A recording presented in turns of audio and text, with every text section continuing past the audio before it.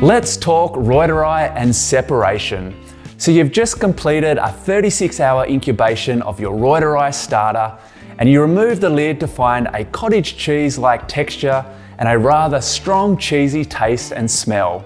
You were expecting creamy yogurt but found this instead, and you automatically assume it has failed and that you've done something wrong.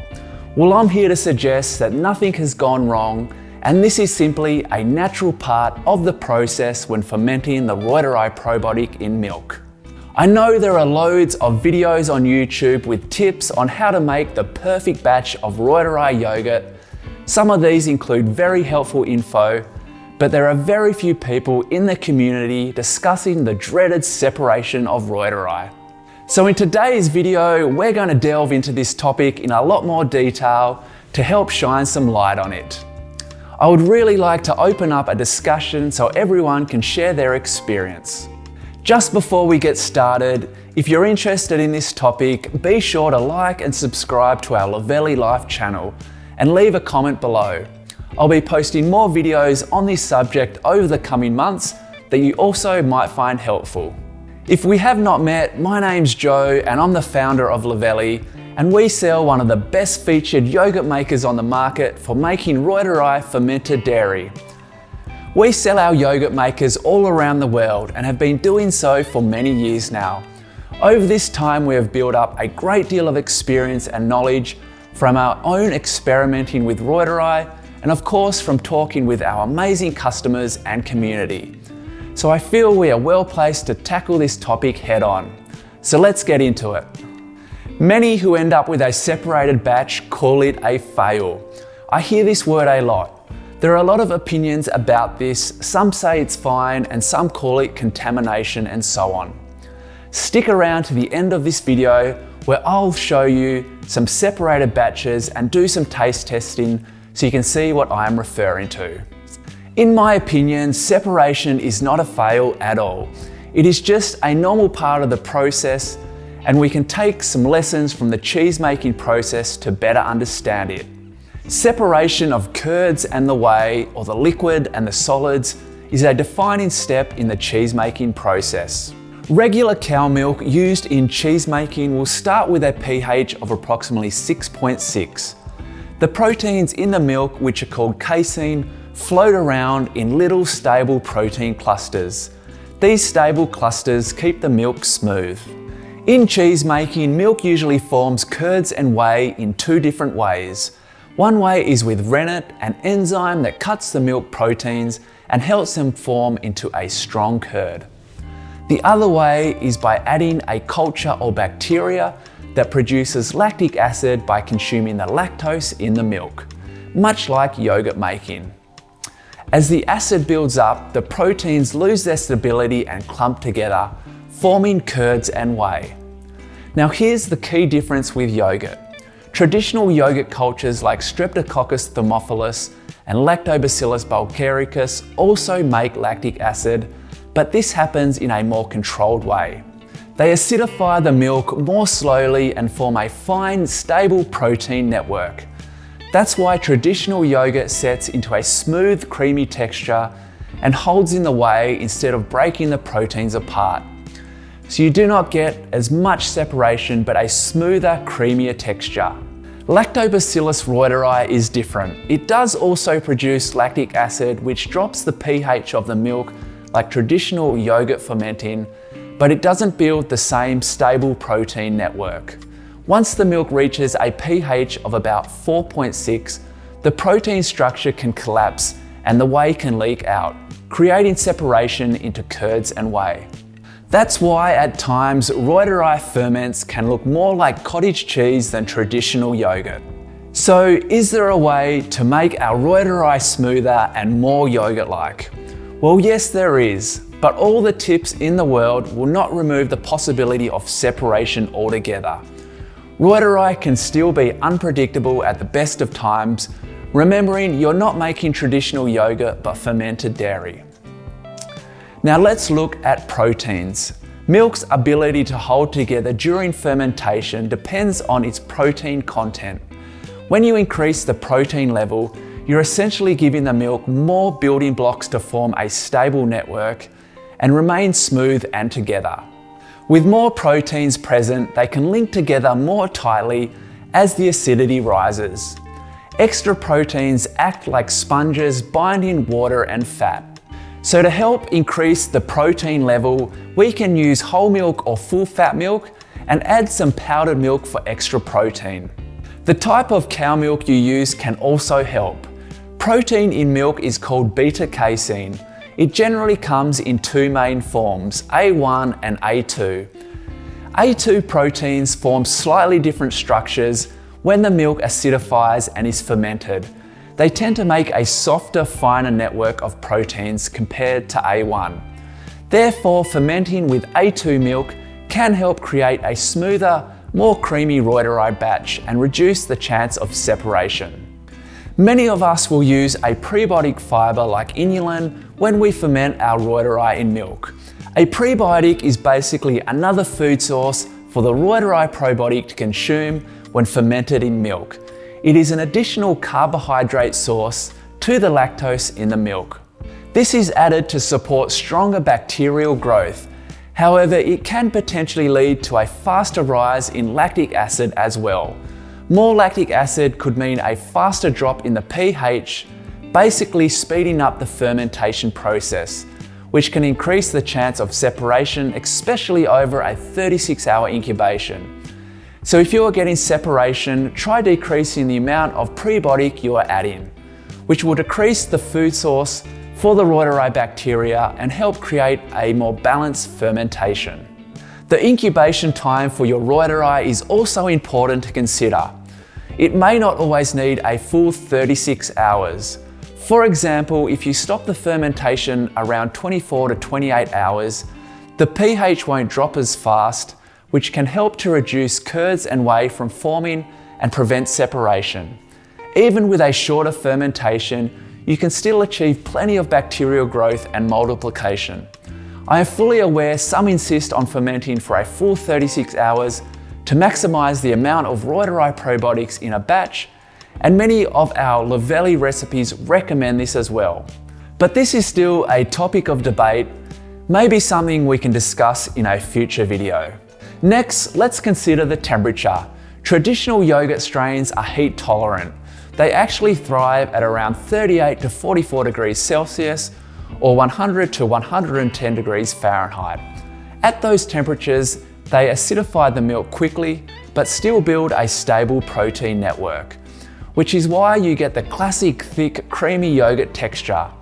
Traditional yogurt strains will generally ferment for around 8 to 10 hours. Reuteri is a little different. It prefers a slightly cooler range of about 36 to 40 degrees Celsius or 96 to 104 degrees Fahrenheit. At this temperature, the acid develops more slowly. This gives the milk proteins time to form smoother networks instead of rushing straight into curds and whey. If the temperature drifts too high, the bacteria can work too fast, dropping the pH level too quickly, causing the proteins to collapse and create separation. Keeping the temperature steady and a little lower helps hold the structure together and can help create a more yogurt-like texture. So try fermenting your Reuteri at 36 degrees Celsius or at 96 to 98 degrees Fahrenheit. While the lower temperature may help reduce the chance of separation, it is important to remember that the Reuteri probiotic is fine to ferment within its preferred temperature range of approximately 96 to 104 degrees Fahrenheit. It will not die if the temperature goes slightly over or under 100 degrees Fahrenheit, as some suggest. So what happens if you follow all of these tips and still get dreaded separation with your next batch? Well, don't stress. This happens simply because the proteins in your milk have become destabilized, clumped together, and force the liquid way out.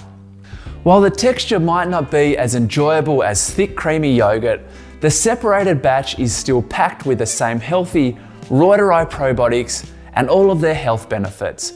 You can even use some of the separated batch as a starter for the next one.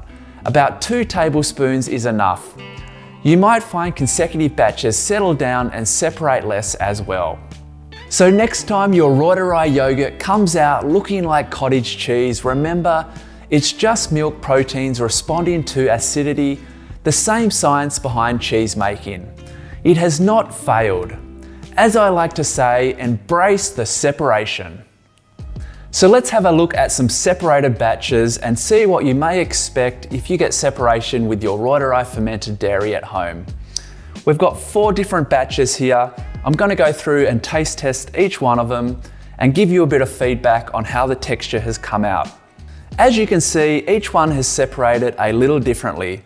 The first one here, you can see has separated approximately 50-50. So you've got the whey on the bottom and the solids on the top. The top is reasonably solid, but we can still scoop out some of the curds. And if we taste test this, obviously the curds are really thick and creamy. It does have a slightly chalky texture, I would say. And then if we try the whey as well, it does have that really distinct, slightly cheesy Reuteri flavour. So while it has separated into curds and whey, I would definitely not say it's contaminated in any way. It doesn't taste bad or off. It's simply just the texture probably won't be as enjoyable as one that separates less and comes out more like a thick, creamy yogurt. Next up, we have a batch that, as you can see from the outside, looks rather good and is very much different from the other 3. If we scoop out some of it though, you'll see there is a lot of liquid on top, and underneath you will see the curds just like that have formed. So we'll taste test this one.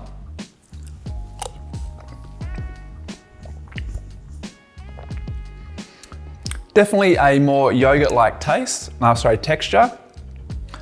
The taste is probably a little less cheesier, which most people will find. Batches that don't separate or won't come out as cheesy, but it does have a bit of a zing to it actually, whereas this one didn't really have a zing or a fizz. The next 2 we have, as you can see, or especially this 3rd one here, has had quite severe separation. So unlike the first one, it's probably about 20% curds and 80% whey. And as we dig into the top, you'll see the curds are really almost honeycomb or cottage cheese-like. So let's taste this to see what it's come out like.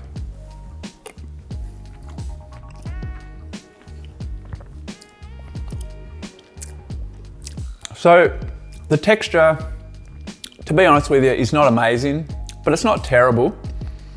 The taste, however, is still that Reuteri, rather cheesy taste that you get. So this batch here, along with these 2, even though the textures aren't amazing, they'll still be packed with those healthy probiotics that we're looking for when fermenting the Reuteri probiotic in milk. If we have a quick taste of the whey as well, which is also packed with those Reuteri probiotics, it's actually pretty good. Definitely an acquired taste and not really like homemade yogurt, but not a bad taste. Once again, definitely not off or hasn't gone bad, just more the texture isn't as enjoyable.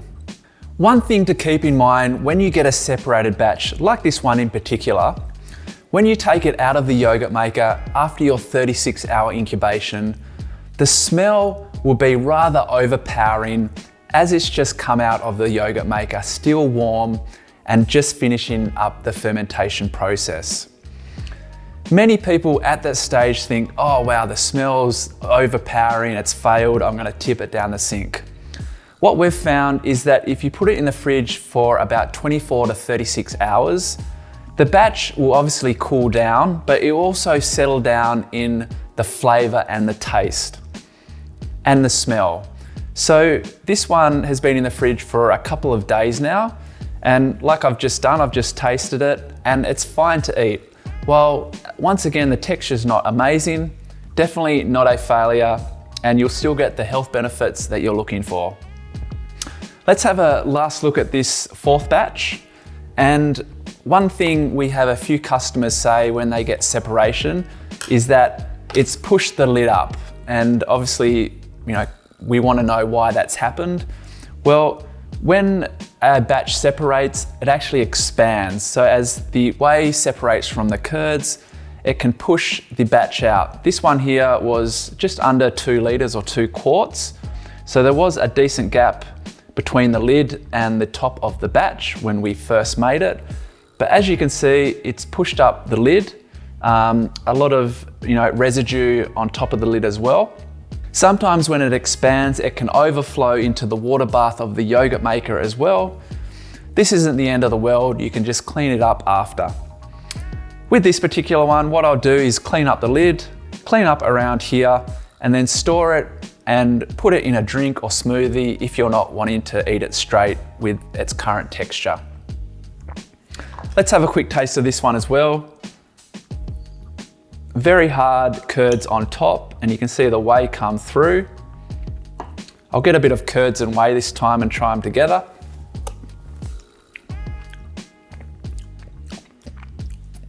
That's actually not bad at all. Actually quite a little less cheesier than these two, and actually has a really nice balanced flavour to it. So not disappointed with that at all. The texture doesn't look great, it's expanded, but you can still enjoy the batch, like I said, in a drink or smoothie if you're not wanting to eat it as it is. Thanks so much for watching. I really hope you've found this video informative. Please do leave some comments below to let us know your thoughts, if you've had a separated batch, how you've got on with your Reuteri fermented dairy. Would love to hear from you. And I'll finish off by saying, embrace separation. Don't look at it as a failure. It really is just part of the process, and you can still enjoy the health benefits, even if you do not get the texture you were expecting. Thanks so much for watching. We'll see you again in the next video.